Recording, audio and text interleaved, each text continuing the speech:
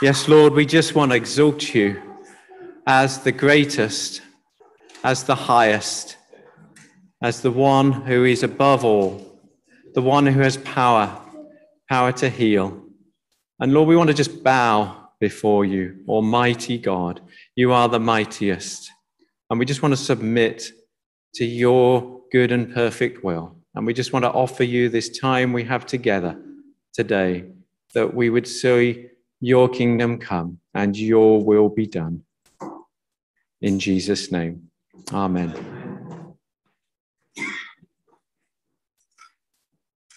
So this morning, we're going to be continuing our series looking at parables that Jesus told from Matthew chapter 13. But before we get into today's parable, Adele's just got a quick story to share.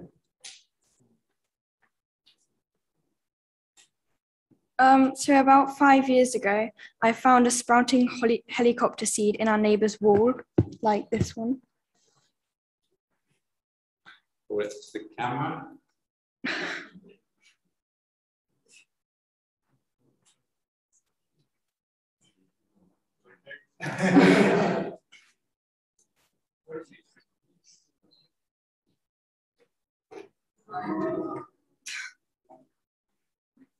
So I looked after it, and then as it began to shoot roots, I planted it into a pot and it began to grow.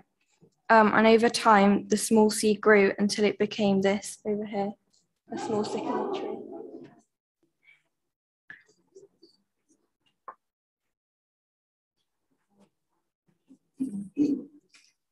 Matthew 13:31. He told them another parable. The kingdom of heaven is like a mustard seed, which a man took and planted in his field. Though it is the smallest of all seeds, yet when it grows, it is the largest of garden plants and becomes a tree, so that the birds come and perch in its branches. He told them another parable. The kingdom of heaven is like yeast that a woman took and mixed into about 30 kilograms of flour until it all worked through the dough. Jesus spoke all these things to the crowd in parables. He did not say anything to them without using a parable. So was fulfilled what was spoken through the prophet. I will open my mouth in parables. I will utter things hidden since the creation of the world. Thank you, Rachel. Thank you, Adele. So today we have two parables. One about a woman, one about a man, one about yeast, one about a mustard seed. So let's just think about those, ponder them for another moment. The first one, this king likening the kingdom of heaven to a mustard seed. Now, this isn't a mustard plant like we might know in this country, those who've grown mustard and cress. This is actually a different kind of plant which grows particularly in these arid places like you see there. So it will survive in the wilderness and creates almost quite an oasis when it grows into this huge rambling tree. And you can see there just the tiniest of seeds from which it is stemmed. Likewise then with the yeast, this was something we did in junior church actually during lockdown, where we all took dough, not 30 kilos, but a small amount. And you can see there from the left when we just mixed it and then put it away for half an hour, and how that grows and how that expands as the yeast goes all the way through the dough to the picture on the right. That amount of flour, of course, would have been quite a large amount, enough to feed people, perhaps 100 people for a day. I think there's something really important and common between these two parables, and that's the small start. So we're going to look at three different things. And the first of these is not to despise small beginnings. This mustard seed was a lot smaller than the sycamore seed that we have here. Likewise, the yeast, it's a really small amount, isn't it? I know our scales at home will only resolve 4 grams. And when you try and put 6 grams of yeast into a recipe or something, it's almost impossible to measure it out. It's such a small pinch of yeast. And yet, The woman and the man in these parables, they saw the potential in that small thing, didn't they? Just like Adele saw the potential in this seed that she spotted, they saw the potential in the small thing. When the people of Israel were returning from exile, where they'd been in captivity for many years, they were rebuilding Jerusalem, and Zerubbabel was given responsibility to rebuild the temple. And during that time, a couple of prophets, amongst them Zechariah, were there to encourage Zerubbabel and the others with God's word. And one of the verses here I've just picked up from Zechariah is, "Who dares despise the day of small things?" So at this stage, Zerubbabel was just doing the foundations, and people could easily say, "Oh, it's nothing like the old temple. He's only just making a start on this. Wherever is that going to end up? And will he ever get there? And it will take forever, and it's all too hard." But no, the Lord said, "Don't despise that small start. That's actually what counts in my sight. He's doing what I want him to do." And I think as we think, how do we apply this? It makes us think that, it's not about having showy programs, important jobs. It's not about the status that this world runs after, is it? Bigness. There is actually a word, bigness. I checked in the dictionary. Bigness, we don't have to use that word, is not the same in God's sight as greatness. When God can take these small things and makes great things out of them, human validation often misses the point when we evaluate things. And just like this woman and this man, I believe God calls us to have faith in those humble beginnings, to see what he can do from the smallest of things, and to show that in faith by taking that faith and putting it into action. So we're going to break up this parable into three sections. That's the first, and now we will move on, and we're going to have a moment of interceding. So what else can we draw from this parable? Well, we've just sung, haven't we? We lay everything we have at the feet of our Saviour, and that's very much the idea that I want to bring now, is that we are faithful with what we have, what we can bring, what we've been given to bring, that we faithfully bring that back to God. You see, the man who planted the mustard seed, he went and planted it in his field, didn't he? And the woman who took the yeast, she mixed it into the flour, and boldly into a huge amount of flour. But they didn't go running off anything special, or they weren't stood there waiting for a particular batch of flour to come along, or to go and find the perfect field to plant this tree in. They very much took what they had and they put it in right where they were, with the flour that she had in a bag there, or in the field that belonged to the man. You see, their faith was in the seed and in the yeast, not in the field or the flour. You might not like the situation that we always find ourselves in, but that doesn't mean that it's beyond the reach of God's kingdom. So let's not be tempted, as I know sometimes I am, to kind of look for that perfect opportunity, that right situation, but to be faithful with what we have been given in whatever situation we find ourselves. Maybe at work, we're not happy with our job, but it means we can still bring God's kingdom to that place. Maybe our neighborhood has changed. People have moved and we don't know our neighbors, and it's not the same as it was. But we can still bring God's kingdom in that place. Maybe we're actually do quite a lot of socializing online, but we're tired of that after a lot of time on the screen. But we can still ask God to show us how to bring his kingdom there. Or maybe in our leisure activities, maybe in our church life, we find that things just aren't happening. They're not running the same as they did before, but we can still bring God's kingdom in that place. We can be faithful with what he's given us. Going back to Zechariah and what he said to Zerubbabel, he said, not by power or by might, but by my spirit will you be able to rebuild this temple. So it's not about us being strong or powerful and having any great influence.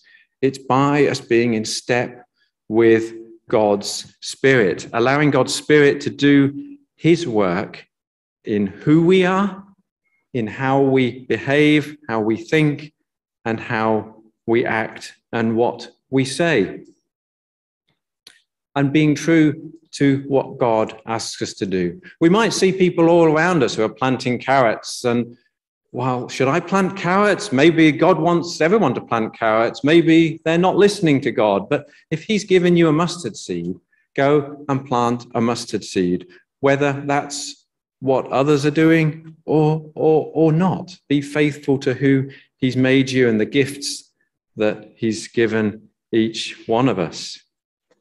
Let's not hide away either. Let's not try and be conformed to the world, but instead be intentional to and true to what he's given us.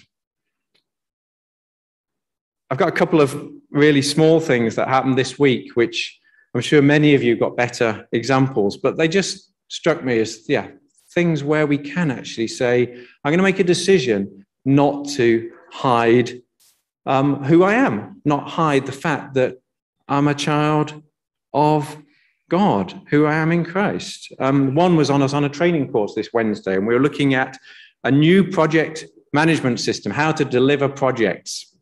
And the example that the tutor gave us was, right, I want you to use this method to plan everything you do from when you get out of bed to when you get to your desk at work. So as teams, we had to brainstorm, like, okay, you got to get up and get dressed and shower and go to work and so on. And I just thought, well, for me, I want to pray in that time. So I had the choice, do I put that down? And then that became part of what we had to order as a team. But that was true to who I was.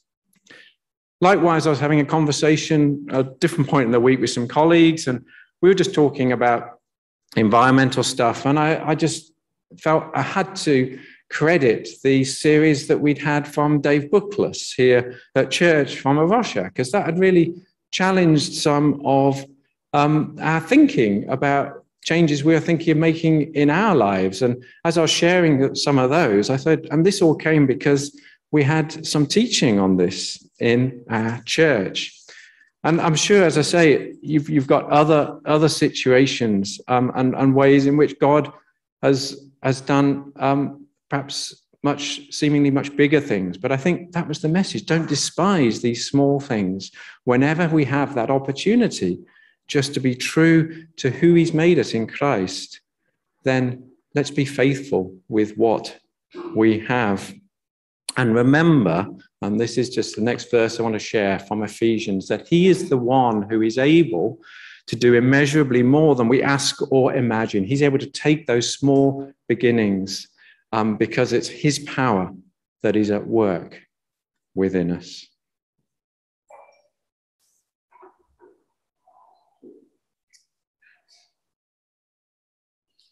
So we've thought from these parables about not despising small beginnings and being faithful with what God has given us. And the third thing I just wanted to draw our minds to close was see what the Lord will do. And I mean, we have it there, don't we? In the tree, just amazed by this huge tree. And just look at the superlatives in those verses. This was the smallest of seeds, and it became the greatest or the largest of the garden plants. Actually, a place where the birds would come and rest and find shelter, a safe place to stay overnight, to nest even. It says perch, but actually other translations have this sense of making their home there in this tree. That's the kingdom of God. What God can take a little faith and do a lot with it. There's the verse, isn't there, from just a few chapters on, where once again Jesus speaks about this mustard seed, faith as small as a mustard seed. You can say to this mountain, move from here to there, and it will move. Nothing will be impossible for you. Wow. That is what Jesus is saying, that he can take that small faith and do a lot with it. I thought of just one example. This is Robert Raikes, who in about 1780 started Sunday school in Gloucester. There'd been one or two Sunday schools before that, but it was a bit of a curiosity till then. He started a movement because he cared for the kids who worked 6 days in the factories and didn't ever get a chance to go to school or to learn to read or to learn about God. And you can see there the statistics that 50 years later, 1.25 million children were in Sunday school. And by 1910, 5.5 million. But it wasn't just about the numbers, the scale of this, just the way it impacted. It actually challenged that kingdom principle, challenged the way in which the country thought about education, that it wasn't something just to be bought for those who could afford it, but everyone had the right to learn to read and to learn about God and be able to read the Bible. What an amazing thing, just the scale of what God can do. The other parable, I think, talks about the extent of what God can do. The yeast, if you think about that pinch of yeast, it's like the 6% of us. This is from LICC. I think we've seen it before in church. The 6% of us who meet together in church, but we all have these different situations through the week where God has placed us, and the yeast works all the way through the dough, such that, as we're placed there, so that kingdom can spread. I think, Ian, you said this last week, it's way beyond the walls of this church. The kingdom of God, what God is doing, is much bigger reaching than that. So there's a similarity, isn't there, here in small beginning becoming something great. And yet at the same time, there's a difference, isn't there, in the speed. The yeast takes minutes, half an hour in the airing cupboard. The tree might take, 100 or more years. And yet we're called to persevere with that faith, aren't we? I think we've seen this, as we've been praying for Hannah, haven't we? And seen how at first there was almost imperceivable. And then there's some small beginnings. And now we're seeing some things which we can really praise God for. What amazing steps she has taken. And I think what I've learned from seeing people praying for Hannah is just how to persevere. Whatever we see, that we keep praying, because it's in God's hands. It's his work. He is doing this, and we look to him, bring him what we have. So even if you think that's small, even if you find yourself in a difficult situation, have faith. This is the Lord's work. He is building his kingdom. I'd like to close with just a few verses from Isaiah.